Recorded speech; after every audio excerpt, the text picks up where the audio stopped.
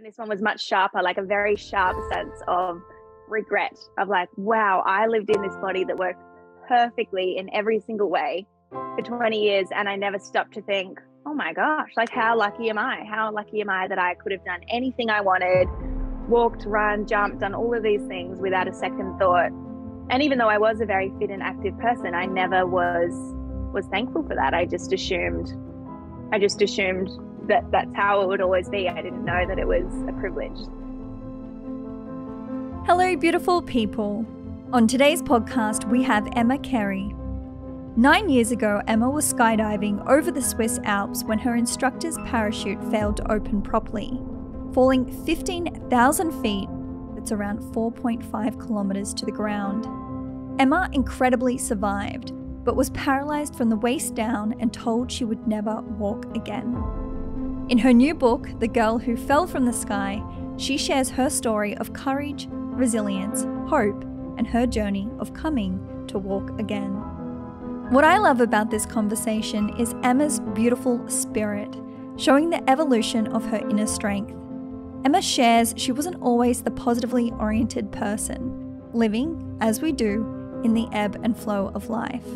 It wasn't until her accident that she came to truly understand her relationship with her body and the appreciation of it. We explore the idea that as much as society focuses on the way that we should look, we are indeed not our body, and that our essence appears to be closer to the truth.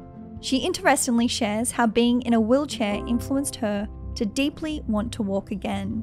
And as she powerfully began to walk, thoughts arise that now she wants to run. It gives this beautiful insight into the human condition, as how we generally are always focused on more, which to an extent can be great in terms of working towards expanding one's potential, but we certainly also have to be accountable to when we continue to move the goalposts and do not appreciate what we have right now.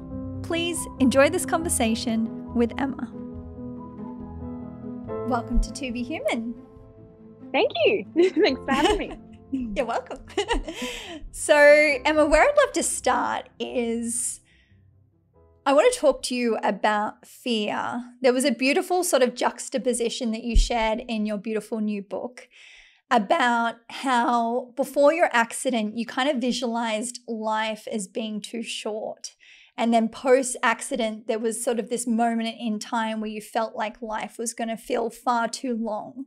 Mm-hmm. Can you begin by sort of sharing with us more about that Emma that was sort of in that fear of feeling that life was going to be too short? Yeah, so I mainly was referring to the me that I was in the 2 minutes that I was falling to the ground, thinking that I only had, 10 seconds left to live, and I was only 20 years old. So that's when I had the feeling of like, oh, there's still so many things I want to do and I've run out of time. Like life is far too short. And then when I landed on the ground and I didn't die and I realized I was paralyzed, that's when and obviously I don't feel this way anymore, but when I had no idea of where life was going to go from then, that's when I thought life now seems far, far too long. Like I don't know how I'm going to get through this hour, let alone the rest of my life feeling this way.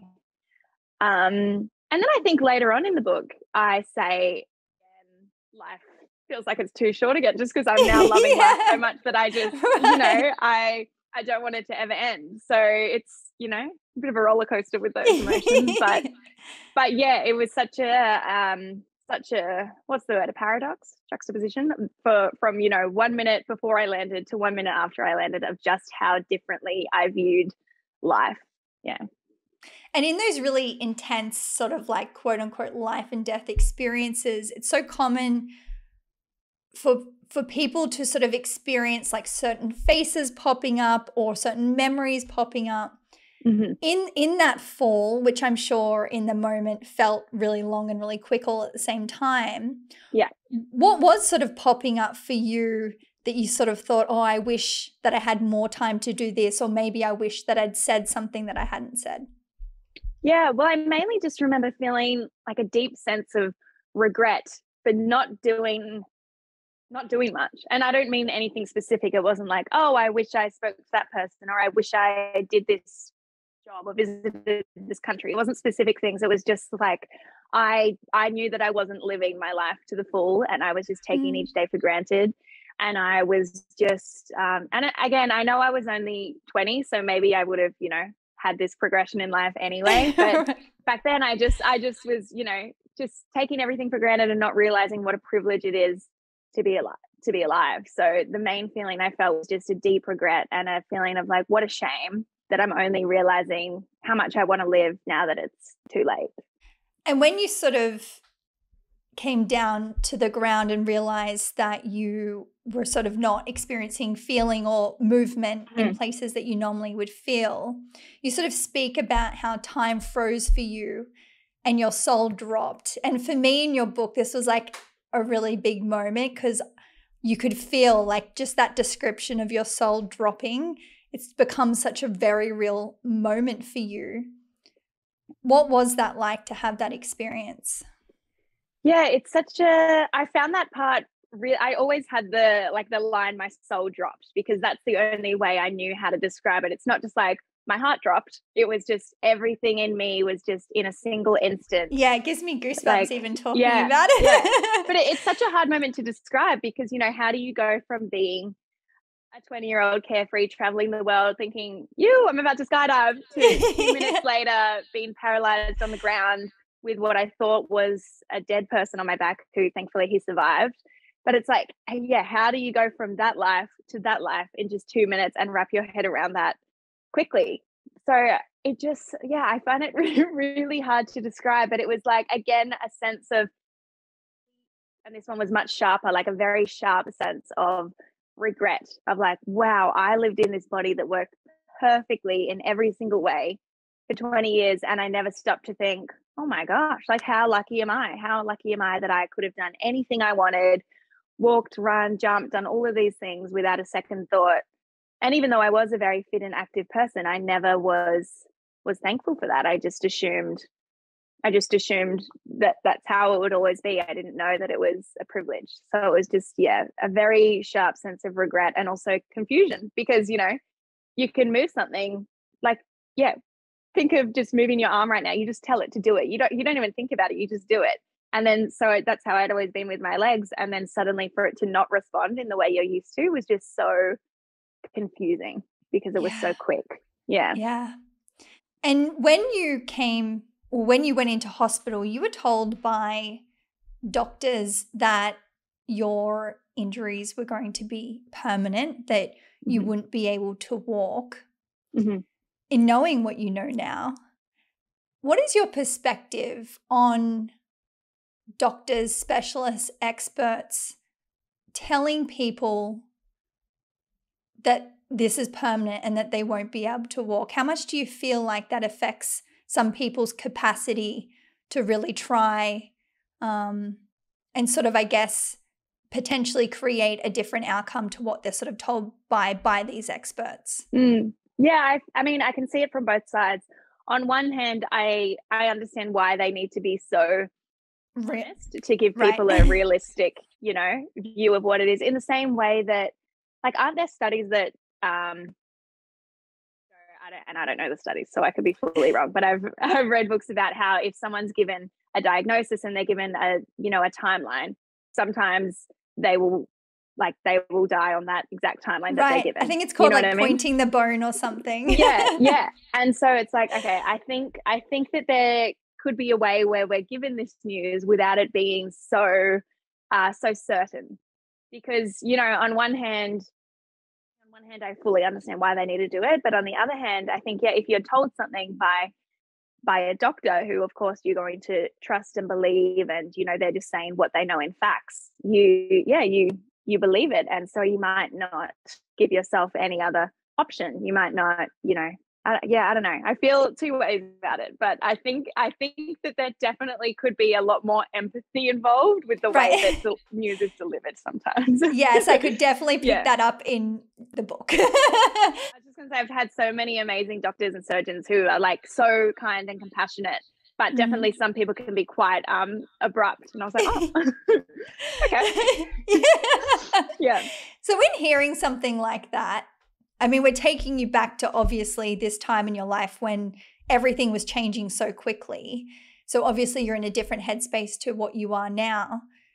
When they tell you that something like that is permanent, sort of in your lack of experience in being in such a big situation, did you just sort of accept that 100% as truth, or was there a part of you that kind of was open to the idea that maybe things could be different?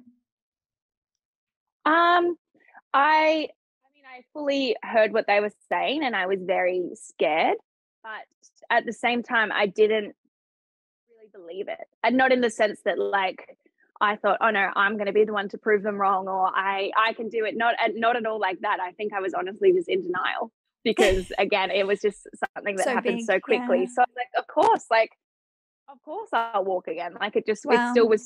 it still was so natural to me because, a few days earlier I was doing that, no worries. So I don't think I ever 100% believed it, but definitely not in like a strong self-belief way. Just, Right. just I was shocked. Yeah. And in terms of being in hospital, you went through a pretty dark period there for a moment, and you were having sort of thoughts of wanting to die. I mean, you got put on suicide watch.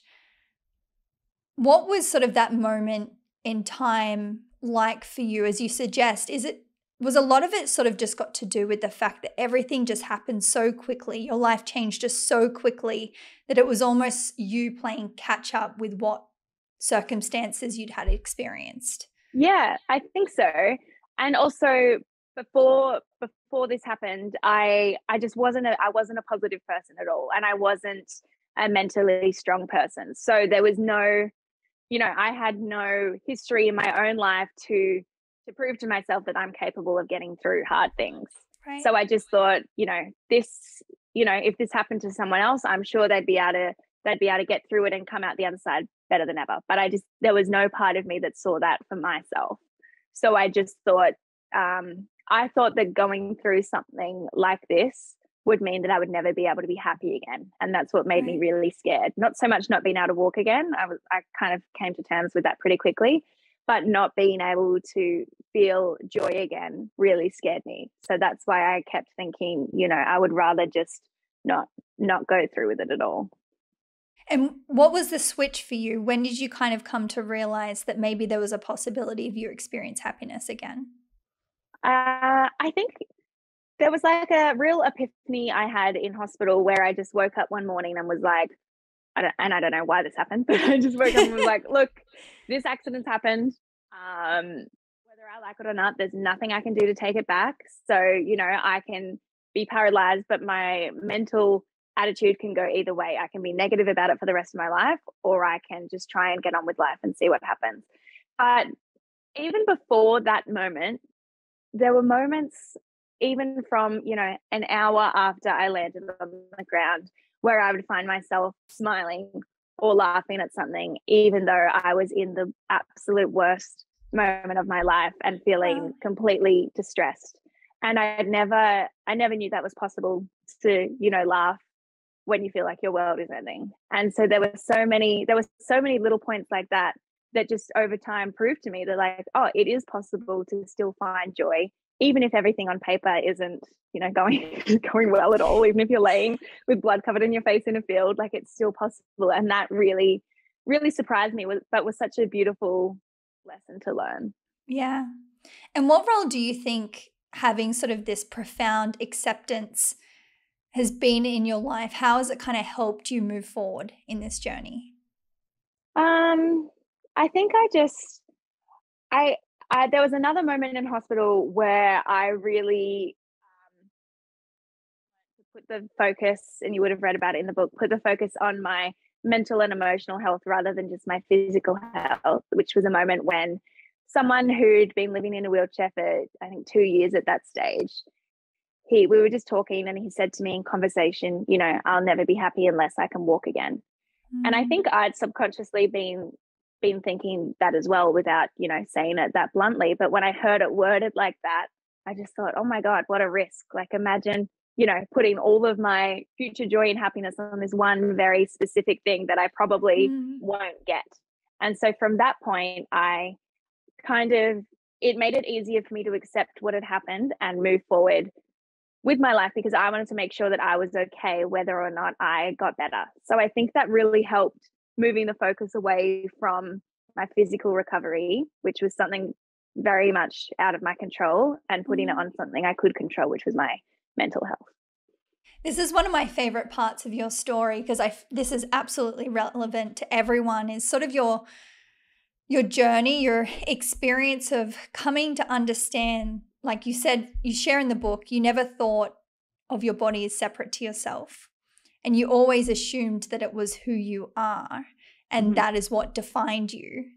Can you share more about that? Because I think that's one of the biggest lessons I took away from your story is that lesson that you are not just your body, that you are separate to your essence, your being of who you are is separate to something that I feel like we certainly overindulge with and certainly can develop a better relationship with.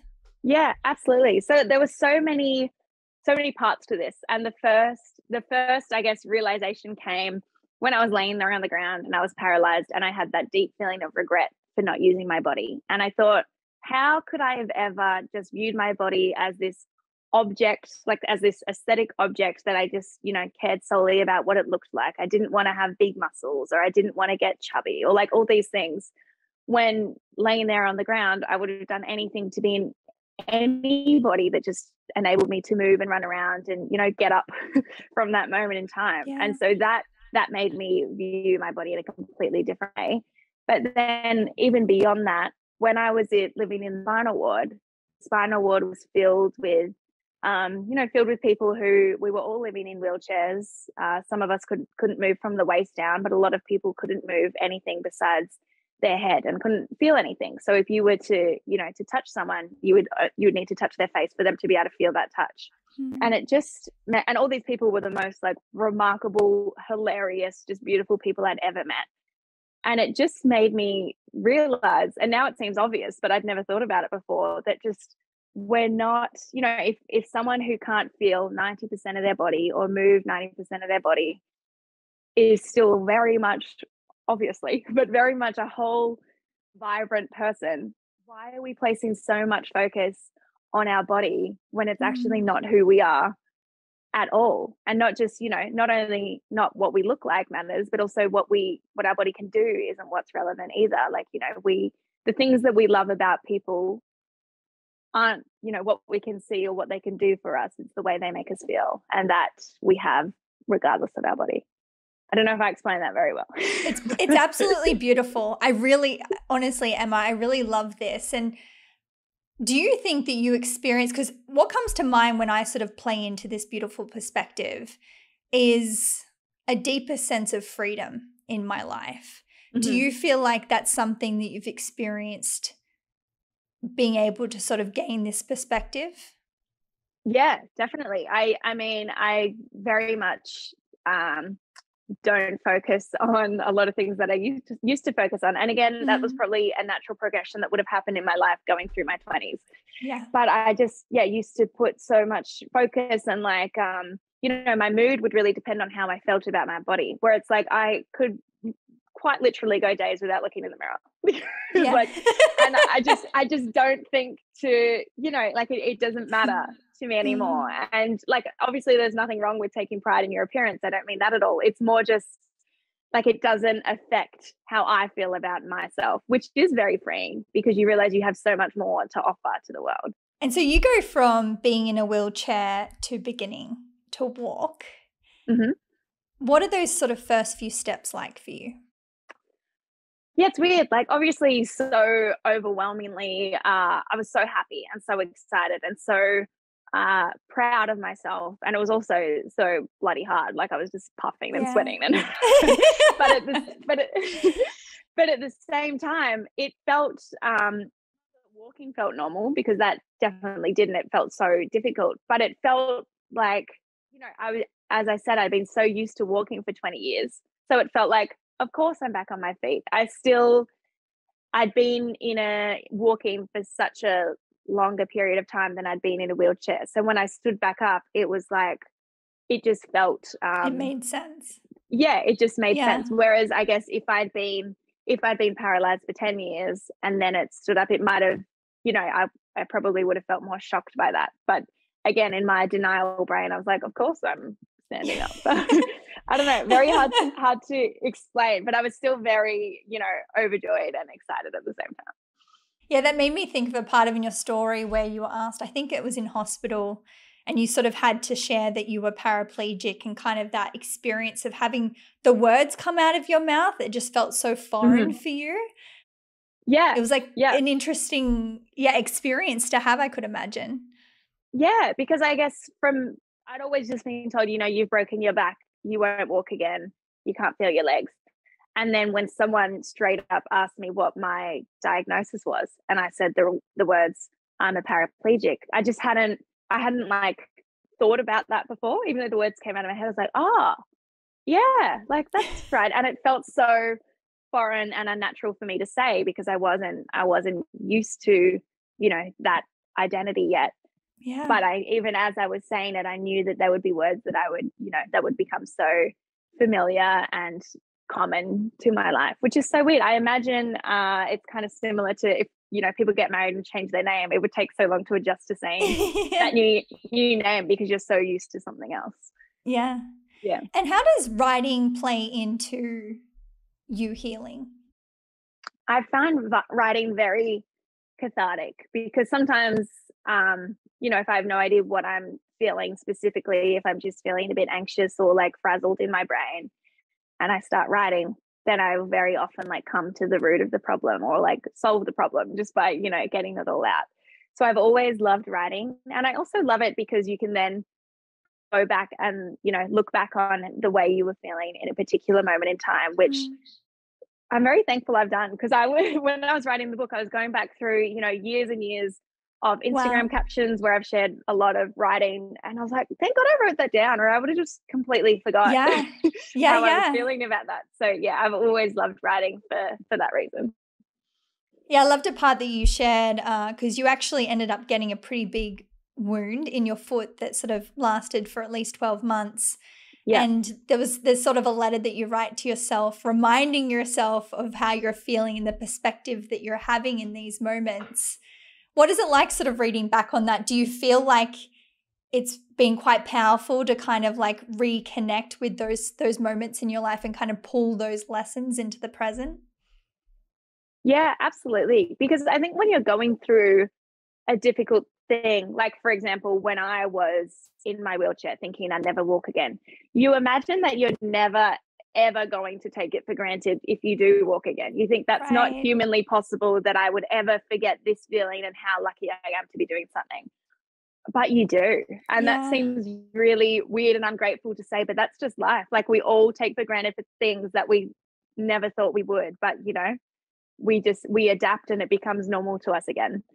And so writing that letter to myself, which I wrote at a time when I was back in my wheelchair for a year and I was going to doctors every day, and it was a really difficult time in my life. When I read the letter, I can remember so vividly how I was feeling at that time and how I would have like punched future Emma in the face if I knew that she had forgotten that feeling. So it's just such a good a good reminder to be grateful for the things that I'm sure if we stop to think to be grateful, we are, but in day-to-day life it's easily forgotten. And so it was an important lesson. And how has courage and resilience played a role in your experience? Yeah, so resilience is something I thought that people just either had or didn't have, and I thought I didn't have that.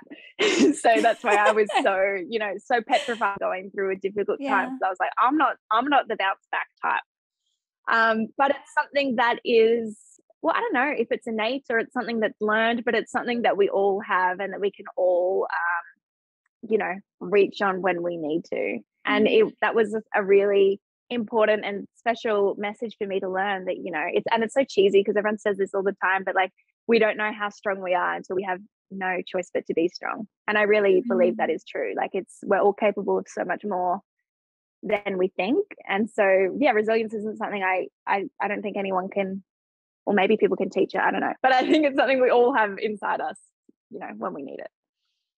And your book is sort of surrounding this idea that through one of your greatest tragedies, you found your truest self. Who is your truest self? How would I describe? I don't know. That's a tricky question. I guess it's quite interesting, isn't it? Because I get asked this as well. And I feel like it's almost an inner knowing that can't be articulated. Would that more resonate with you than to kind of describe it? Yeah. Or even as we were saying before, like that sense of freedom that you feel when you're surrounded by the people who light you up. You're doing things that light you up. You're not going against your intuition. When you just feel like you're doing everything that your soul and your body and everything is telling you that is right for you. Yeah. Mm-hmm. I love it. And I want to talk to you, I want to sort of come back to, excuse me, this idea of gratitude. Is this something, because as you sort of shared, it's like when you're in sort of your darkest moments, there really is these moments where it's like, oh, if I can kind of go back to who I was or the capabilities that I have, I would be so grateful. Mm-hmm. Do you try and pull gratitude into your life as a daily practice? Or is it something that you kind of sort of more tend to pull on in sort of, I guess, those darker moments? I mean, I think both. Like I used to, in the first few years after my accident, I would very like literally gratitude list, like the 3 things you're grateful for, or I would like say things out loud and it would be a very like literal form of gratitude. Whereas I think, and I still resort back to that if I feel myself having a low day, then I'll deliberately do things like that. Whereas in regular day-to-day life, I think that you can feel gratitude without needing to write it down or say it out loud. You just notice little things and think, you just, you have that feeling of like, how lucky you are, how blessed you are, or just, so I think it can, and I even wrote in the book that sometimes different form of gratitude is when you, like, what did I say? When you can do something so easily and so often that you forget to even be grateful for it. Mm-hmm. Like me with walking. Like obviously I'm so bloody grateful for walking, obviously. But some days I will forget that. And I think, how lucky am I to actually forget to say I'm grateful for walking, because now I get to do it so often. And maybe that sounds counterintuitive, but it makes sense in my head. It absolutely makes sense. It was a big lesson that I learned a few years ago. I started doing ultra marathons, and I remember, and I mean, they're challenging experiences. And I remember like quite quickly getting frustrated that kind of like my body wasn't performing how I wanted it to perform. There was sort of, aches and pains in different parts of my body. And this beautiful girl that I met along this run that is now one of my best friends years later, really sort of, she didn't do it directly. It was very implicitly, but it was very powerful. Just sort of spoke to how, be so grateful for your feet. Like they have carried you through decades of your life, and be grateful for your legs. And, just this idea, as you're suggesting, of just really connecting with your body and be grateful for what it is doing in your life is just such a powerful moment. Because any time that I find myself, it's anchored now, I'm grateful for how I'm showing up in my body. I just be grateful for, whatever the capacity that I have in that moment. Yeah. It's been quite transformational for sure. Yeah, it's a good perspective switch, hey? And well done on doing ultra marathons. That's crazy. What an achievement. Yeah, it's very fun. But I mean, I guess that's why I like those things. And, it doesn't have to be an ultra marathon, obviously, but just, I mean, it could be in your life, just taking those first few steps, right? It's just anything that's so significantly challenging that it gets you to reflect on your perspective of your life and what you're capable of. And I think that any moment that we can kind of find that in our life is very powerful and defining if we sort of listen. So going back to sort of what we suggested on you writing these down, I think that's such a beautiful practice, because I think in the moment it can seem so profound, and then so quickly, as you're suggesting, we can just sort of go back into the daily grind of life and forget all these amazing moments of awe that we experience that can really help us to sort of like show up and shine throughout our day.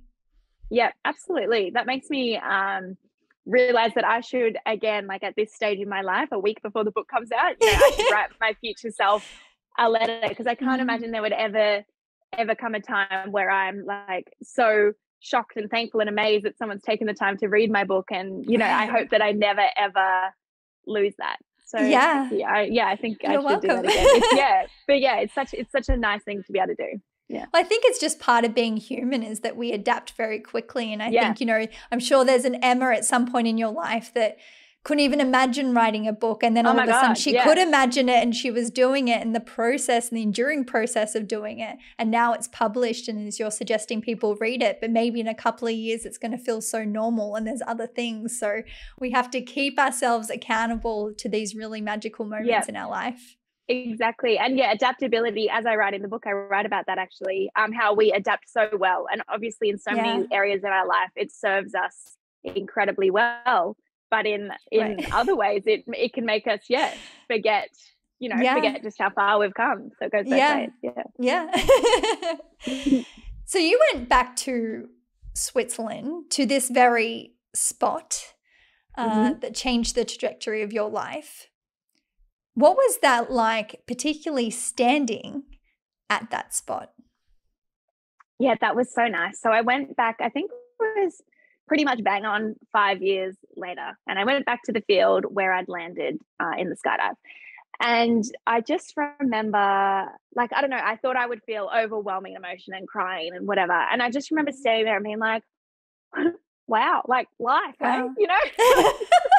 Like, I just had this profound sense of, you can be in one moment of your life and you think it's going to be forever. And then years down the track, you'll be in a totally different life and thinking like, how did I get from there to there? And so it's such a nice lesson to, when, the next time a hard moment arises, to be like, there will be other days, there will be other moments beyond this one where I'm, I think even if I went back there and I was still in a wheelchair, I hope I still would have had that same feeling of like, life was really hard and now life is good again, even regardless of how much I healed. So it was more about the emotion that I felt in the spot. But it was really, really nice to be able to do that. It's such a beautiful lesson in knowing that our darkest moments that we get through are just, they're more helpful when they come up again, knowing that we're able to get through them. But again, I think it goes back to exactly what we're speaking to, is you have to remind yourself how strong you were in those moments to get through them, and that you got through them. Because I know that you speak in your book about sort of finding that inner strength, and it kind of speaks to what you were talking about at the start of the conversation. The Emma before this accident, I assume, wasn't fully sort of tapped into that sense of inner strength that I now sort of see in you.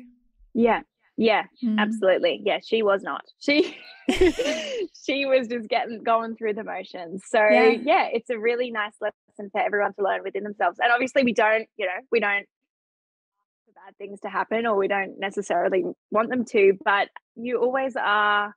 I don't want to say better for it, because some things are just absolutely, effed with no reason or explanation. But we learn to trust ourselves more, that we're capable of handling whatever comes our way. The more we do go through things, it's like I think that's the word, like a trust that you will be okay and you will return to, to yourself no matter what happens. I love that you mentioned trust, because that's something that more recently, probably in the last 6 months, I've really been practicing and leaning into, and sort of experimenting with how it changes my life. And it really profoundly does. That sense of trust, not only in yourself, but in life, that things happen and there's always sort of a lesson to gain from it. I know it's extremely hard in the moment to lean into that, but there really is. And it kind of creates this sense of like, less resistance to life and more sort of allowing and opening and embracing. And it's such a more beautiful way to live. Yeah, absolutely. I've noticed since my accident, even with like little things that aren't that, that profound at all. But like, for example, when I was renting a house with my friends and I absolutely loved it. And I never wanted to leave. I didn't want that stage of life to end. And then we got an email saying, the owners are moving back in. You're going to have to leave. And we were all so upset and thinking, we're never going to find somewhere we love this much. And then just letting go and be like, okay, I trust that, one of my favorite phrases is, if not this, then something better. So whenever something doesn't go my way and I think it's something that I've really wanted, I just trust that something better will fall in its place. And it always, like, it absolutely always has. So yeah, I guess, you just learn to trust the process more and trust that even if you can't see where something is going, just trust that it eventually will get there. Beautiful. And you speak to joy being based on one thing, which is a perspective. Mm-hmm. Can you talk to us more about how we can have more joy in our life through having a joyful perspective? Yeah.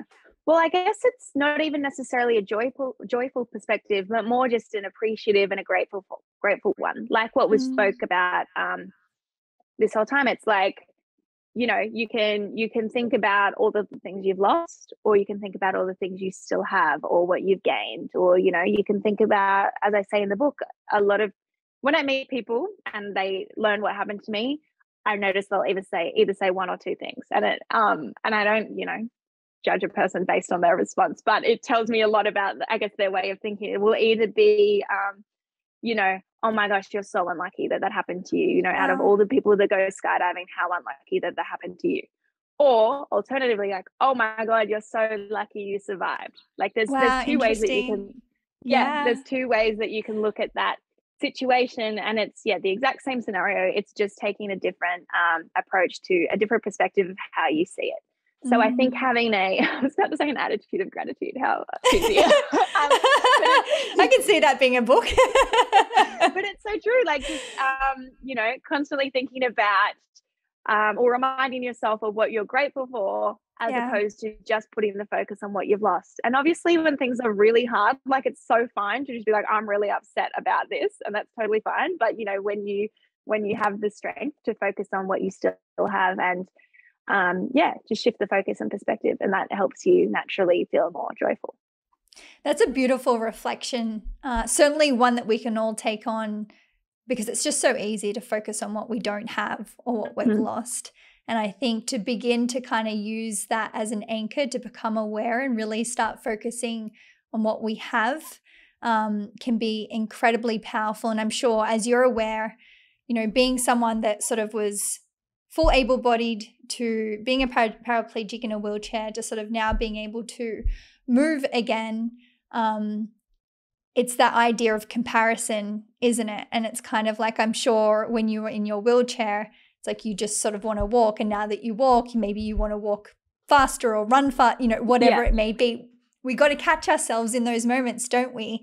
And just to be truly appreciative for what we have in this moment right now, and stop focusing on what we don't have, because no matter where we are in life, there'll always be something that we want that we don't have. Exactly. Absolutely. And it's like, one day, there was a day where I would have given anything to be as able-bodied and as, have as much movement as I do today. I would have given anything, even to still be on crutches. And then, so, it's so odd to now be like, oh, but I wish I could run. Yeah.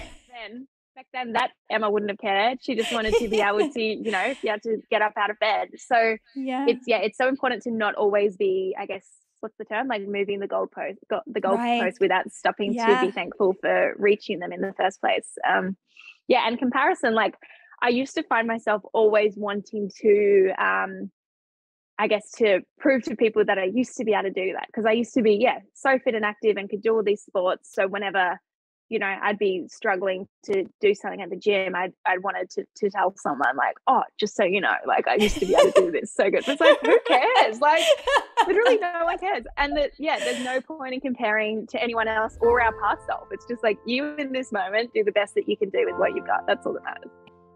Beautiful. I love it. Thank you so much for this wonderful conversation, Emma. Oh, thank you. I highly recommend your beautiful book. I was saying before we press record, you have this beautiful finesse between sort of sharing raw and confronting moments, but with this sort of like poetic way of allowing the reader just to kind of flow with your journey and your reflections. So thank you for putting it together and sharing it with us. We can all learn a lot from it. Thank you. I'm very excited, very nervous for people to read it. Yeah. Well, as we've covered in the conversation, just as long as you stay grateful throughout the process. True, very true. And the experience. So on a final note, Emma, I'd love to ask you, what does it mean to you to be human? I think to me that just means to experience anything I can. So the positive or negative, not that I think we even need to give things a positive or a negative, but just, you know, all of the joy, all of the sadness, everything, or like all of the random experiences that come into my life. For example, this year I got asked to walk at a fashion show, which is something I'd never thought about before. And I was like, okay, like I just want to have every life experience and feel all there is to feel, and just dive in fully. Beautiful. Yeah. Thank you. The fashion show is a bad example of that, but you know what I mean. Just to experience.